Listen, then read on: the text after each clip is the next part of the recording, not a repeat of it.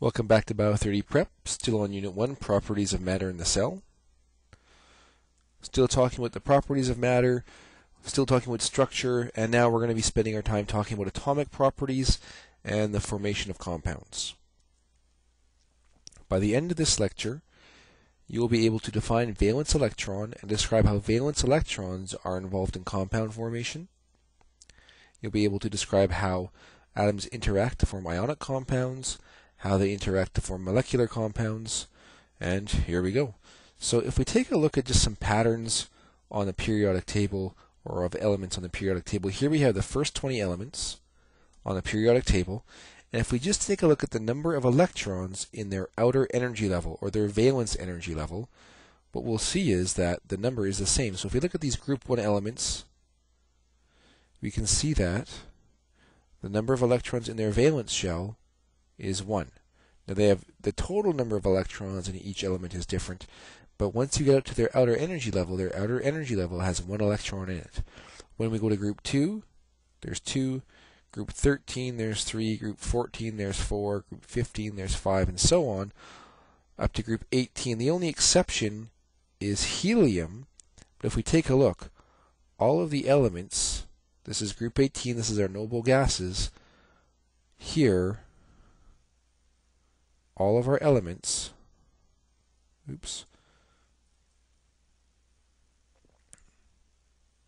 have a full valence shell, or valence energy level. So even though helium only has 2 electrons, its only energy level is the first one, and the first energy level can only have 2 electrons anyway, so its valence energy level is still full. So that's what this next statement says. The number of electrons in the valence energy level is the same within each group. And the number of electrons, we can even tell how many electrons are going to be in that group by looking at the group number. If the group number is less than 10, then the group number is the same as the number of electrons. So group 2 elements have 2 electrons in their valence energy level. For numbers greater than 10, the last digit of the group number tells us how many electrons are in that valence energy level. So the halogens, group 17, all have 7 electrons in their valence energy level. And this goes on further down the periodic table as well, but right now we're just looking at those first 20 elements. So it turns out that the valence electrons are extremely important when we talk about chemical bonding. So chemical bonding occurs because atoms attempt to fill up their valence energy level, or they try to become more like noble gases.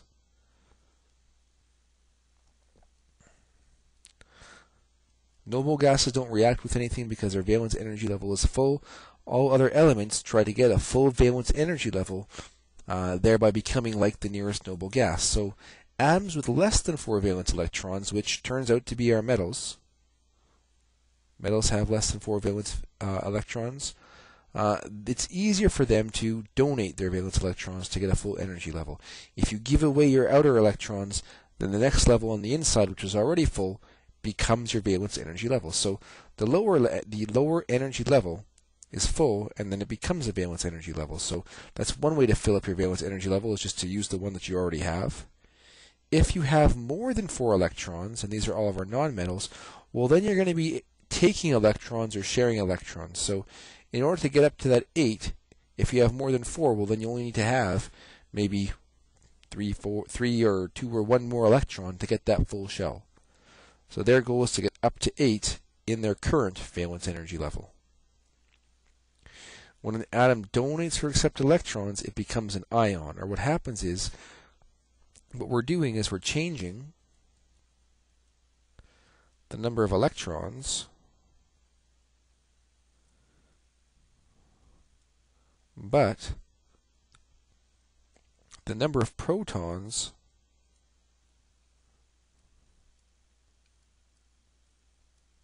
stays the same.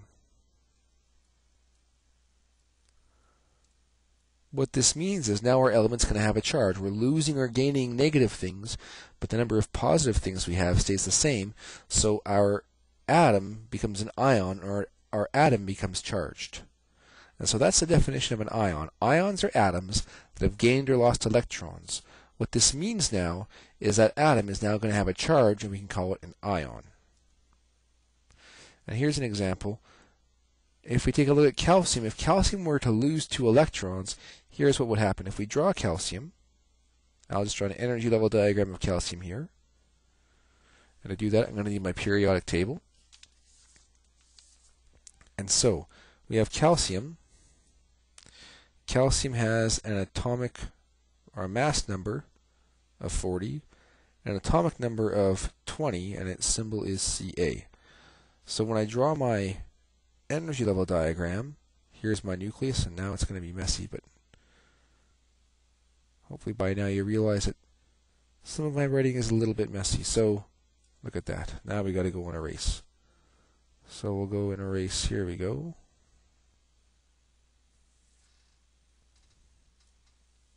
Okay. So we know we have 20 protons. We know that there are 20 neutrons. There's our nucleus. Here's our atomic symbol, Ca. And now we'll fill in our electrons. So there's 2 on the first energy level, 8 on the next, that's 10. 8 more will give us 18. We need a total of 20, so we need 2 more up top. So there's our energy level diagram of calcium. If we lose 2 electrons,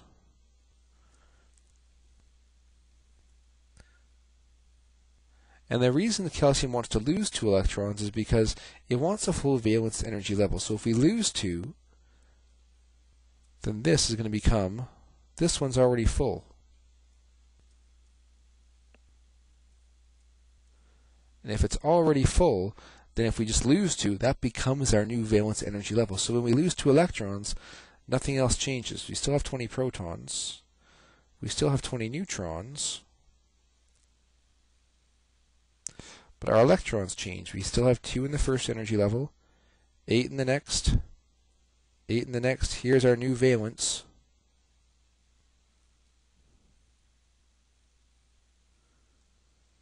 Our new valence shell, our new valence energy level, is now the 3rd level instead of the 4th, and we're missing 2 electrons. If we take a look at our charge, we have 20 pluses, but we only have 18 negatives, which means our atomic symbol is going to change a little bit, and we're going to call it Ca2+, because it has 2 extra positive charges. This is no longer a calcium atom, it's now a calcium ion, and it has different physical and chemical properties than a calcium atom because of this difference in charge. So when it comes to compounds, this is how compounds are made. Elements rarely exist in nature in their elemental form because only the noble gases are really happy with the number of electrons they have. Every other element is either trying to gain electrons or lose electrons to become stable. So by gaining or losing electrons, it becomes more stable. In order to gain or lose these electrons, it ends up forming bonds. Bonds between atoms occur in whole number ratios, and the type of bonding that occurs depends on the type of elements that are bonding. So let's take a look at what can happen when we have compounds involving metals. Now metals tend to combine with nonmetals, and these compounds are always solid at SATP. So one neat thing about these compounds is they're always solid. They're called binary ionic compounds, and binary ionic compounds consist of one type of metal bonded to one type of nonmetal. There's lots of examples. Table salt's one example. Rust is iron oxide. Lye is sodium hydroxide. The first name is always the metal name, and the second name is usually the nonmetal.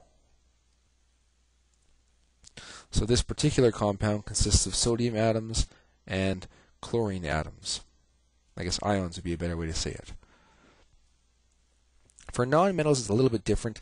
They can combine with metals like we just said, or they can combine with nonmetals as well. So nonmetals can combine with other nonmetals. It turns out that these nonmetal compounds can be solids, liquids, or gases, at standard temperatures and pressures. So what this means is, if you see something that's gaseous, all gases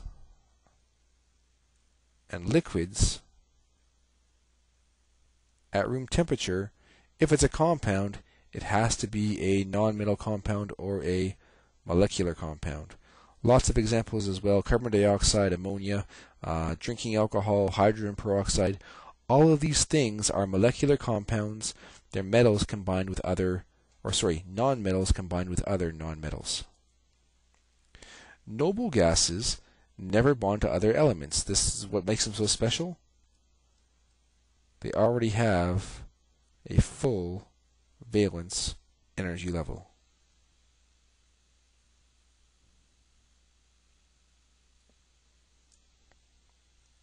So, other elements want the same thing. So their goal is to achieve an octet. They achieve a full energy level for their valence energy level. There's a bunch of ways to do it. Unstable atoms react with other atoms in ways of achieving stable valence. So it's all about electrons. 3 ways to do it. You can lose electrons, you can gain electrons, or you can share electrons, all in order to fill that valence energy level. It depends on what kind of atom you are and who you're trying to make a bond with. Actually, I'll just go back one slide again. When we look at this, losing electrons, this is always done by metals. Metals always lose electrons. Gaining and sharing, these are options for nonmetals, depending on the situation. So that's who does what. The metals lose. Nonmetals can either gain or share electrons in order to get a stable or a full valence energy level. So ionic bonds, these are the bonds that are formed between a metal and a nonmetal.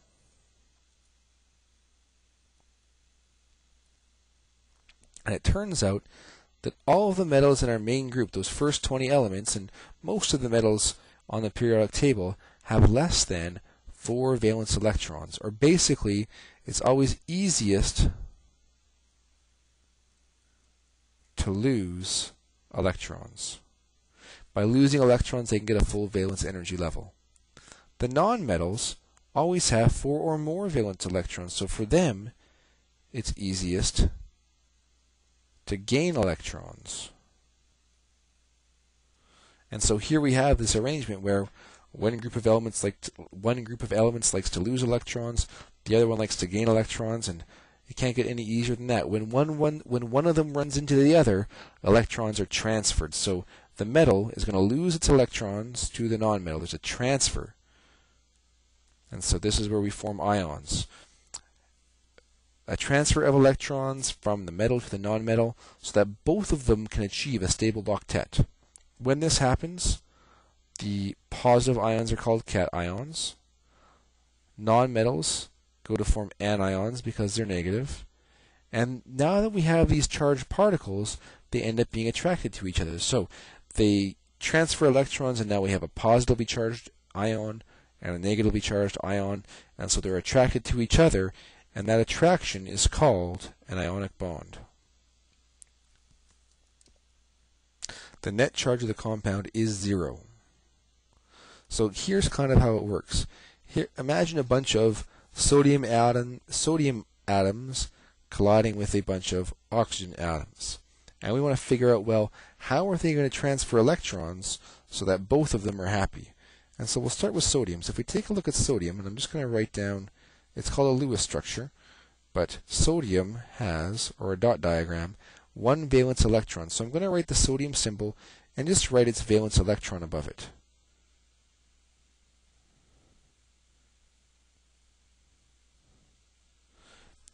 Sodium actually has 11 electrons total, but those first 10 are beneath the valence level. They're not involved in chemical reactions, so we don't need to worry about them when we talk about compound formation. When we look at oxygen, oxygen is in group 16, and so it has 6 valence electrons. And so we have a situation where sodium wants to lose and oxygen wants to gain in terms of electrons. And that's exactly what's going to happen.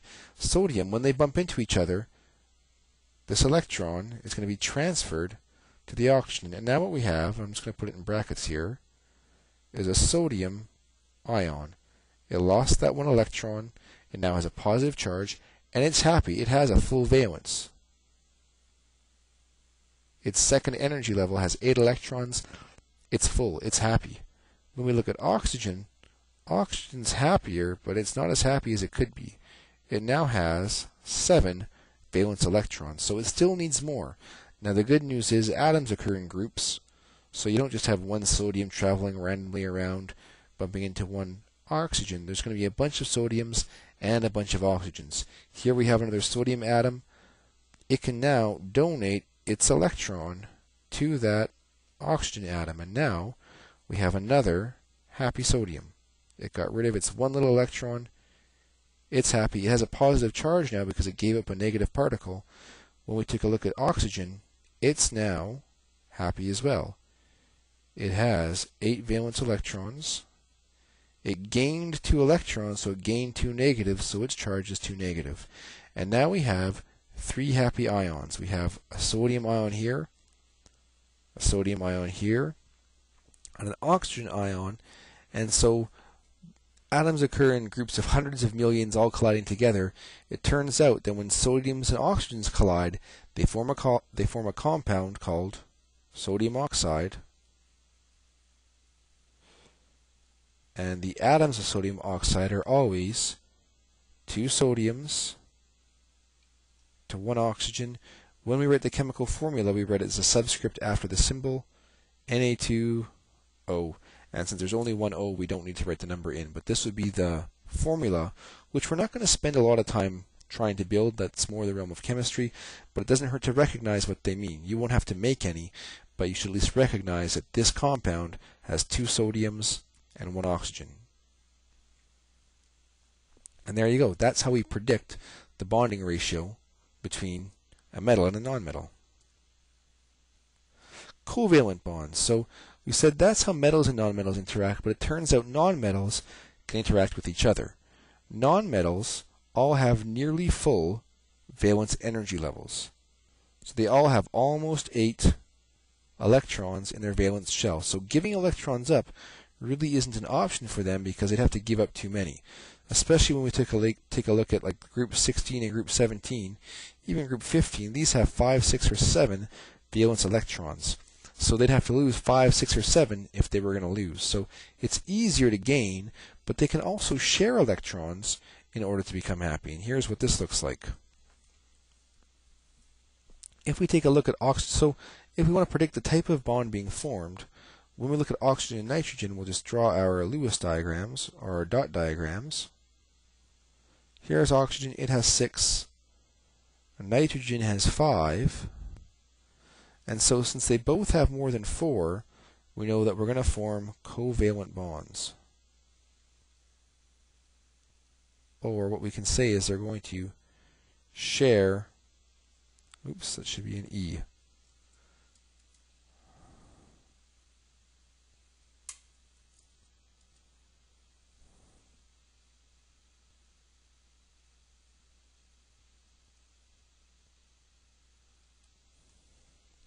And we could predict the bonding ratio, but again, that's more the realm of chemistry, and we don't really want to spend time doing that.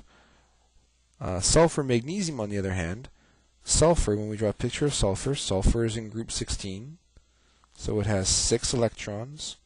Magnesium is in group 2, so it only has 2 electrons. Magnesium is more than happy to give them away, so here we're going to form an ionic bond.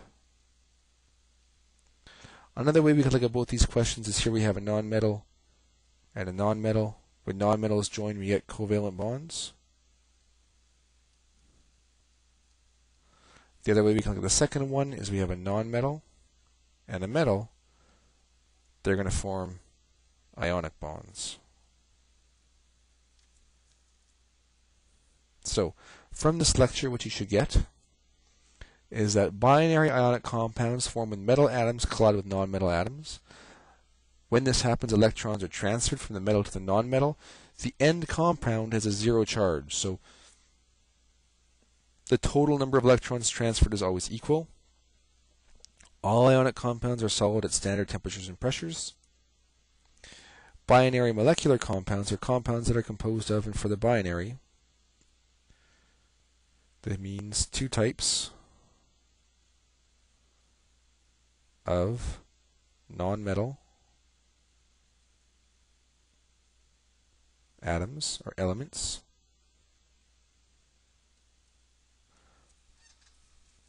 Electrons are going to be shared, and again the compound has a net charge of 0. So the only difference is one's a sharing process, one's a transfer process, and they end up making the compounds quite different, but those are the two choices that atoms have. They either transfer electrons or they share them. Molecular compounds have a greater variety in terms of state. They can be solids, liquids, or gases at standard temperatures and pressures. The ratio in which atoms arrange themselves is based on the octet rule. So everybody is trying to get a full valence energy level.